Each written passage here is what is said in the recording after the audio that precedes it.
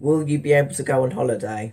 Prime Minister Boris Johnson has eased some of the lockdown restrictions in England.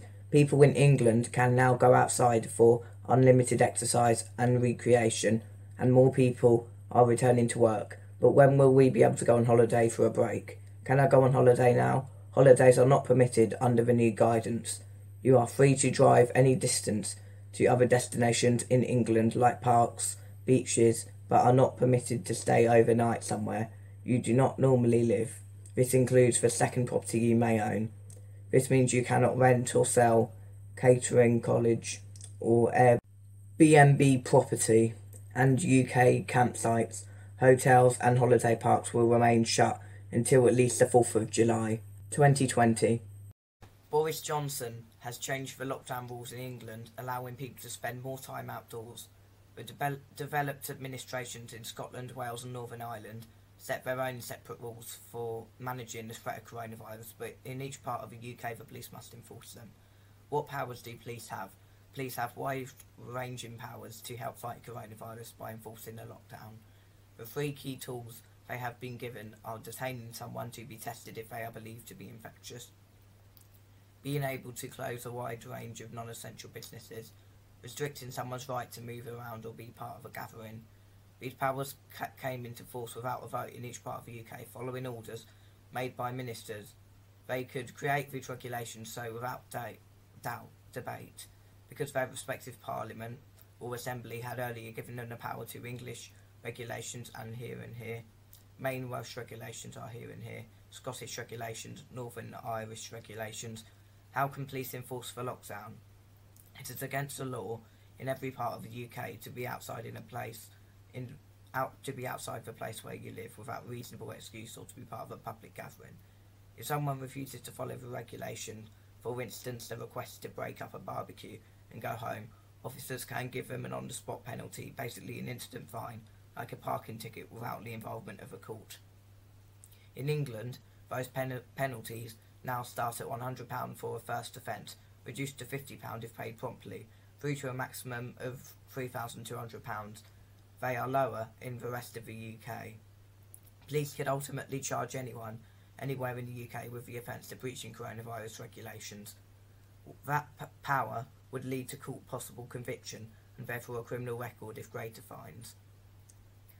The police cannot, however, enforce social distancing of 2 metres because this has not been written into the law. The latest instructions to officers from the College of Policing for England and Wales says officers should only enforce the health protection regulations. Government guidance is not enforceable, for example, 2 metre distancing, avoiding public transport or the wearing of face coverings in enclosed spaces. However, still policy may enforce this itself. What is a reasonable excuse to leave home? If you are stopped, police need to know that you have a reasonable excuse to be outside. The law in each part of the UK has never been clear on what this absolutely means. If you gave examples such as shopping for basic necessities, exercise included with members of the same household, travelling to and from necessary work, providing care to someone who is vulnerable, fleeing harm such as domestic abuse.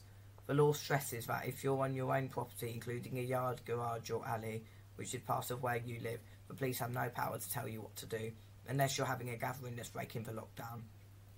How are the rules and advice different across the UK?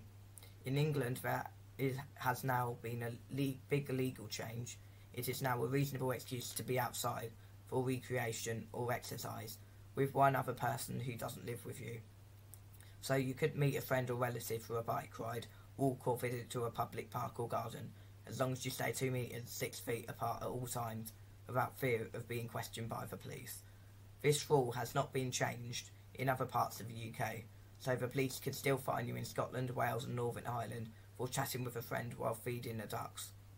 Mr Johnson also said people would now be allowed to drive to other locations to take more and even unlimited amounts of outdoor exercise. Confusingly, unlimited exercise was never actually banned in England, Scotland or Northern Ireland. Wales did initially ban exercising more than once a day before lifting it, and its police are still being asked to ensure people aren't travelling far from home. Mr Johnson has also said it will be a reasonable excuse to be outside to sunbathe, although there has never been a legal ban on sunbathing in any part of the UK. It means the police in England will no longer be considering whether to order people to move on if they are snoozing in the sun. However, the Scottish Government maintains that sunbathing could spread the virus and does not consider it a reasonable excuse to be outside, so someone basking on the English side of the River Tweed wouldn't be fined by the police, but someone on the opposite Scottish bank might be. In all parts of the UK, gatherings of more than 2 people from different households, be they are in public or on private land, remain banned. Can police stop travel from one part of the UK to the other? This is a moot point.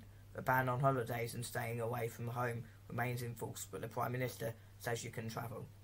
However, he has no say over how the coronavirus regulation should be enforced by police outside England.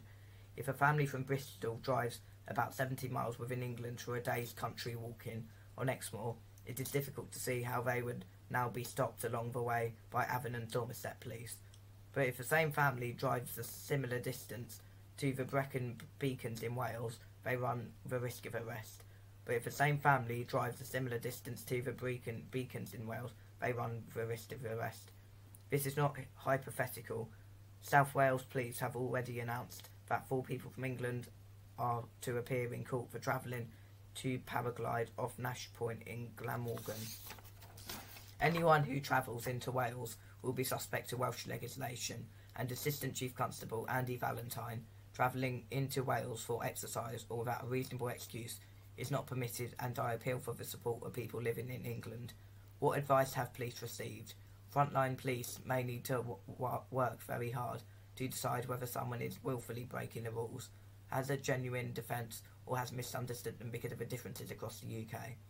Officers across all 4 parts of the UK have been told by their chiefs to follow 4ES. Engage with people, ask them why they are out, explain the law when necessary, set out the reason why they need to be inside, stressing the risk to public